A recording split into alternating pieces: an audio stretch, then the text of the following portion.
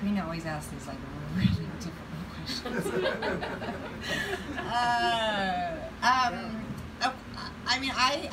I mean, my family will attest that I do not like to hear the news. I feel like the whole world is falling apart, and I panic when I hear.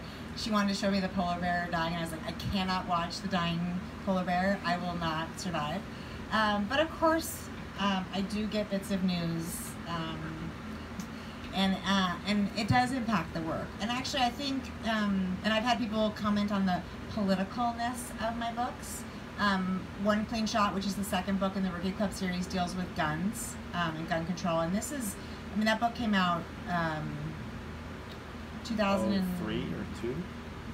Well, after the Rookie Club, which was 2006. So anyway, a long, long time ago. And then I have it was a good time this week. And then in Interference, the main character's gay.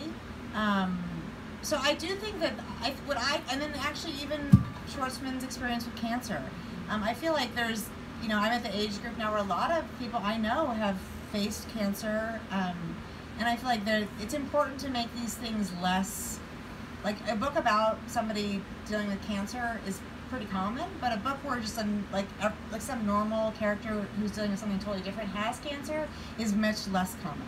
So I think for sure the world is an influence, and I would like to say I try to put the message out there in a way that people can not feel like I'm trying to hammer them on the head with it, but that it's clear how I see the world and how I think the things I think we need to work on.